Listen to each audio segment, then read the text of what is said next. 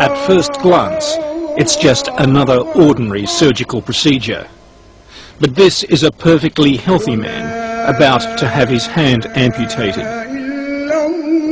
A convicted cattle thief, he's the first person to be punished under Islamic or Sharia law, now sweeping across the Muslim north of Nigeria. These images, recorded by Sharia activists, keen to display their civilized method of punishment.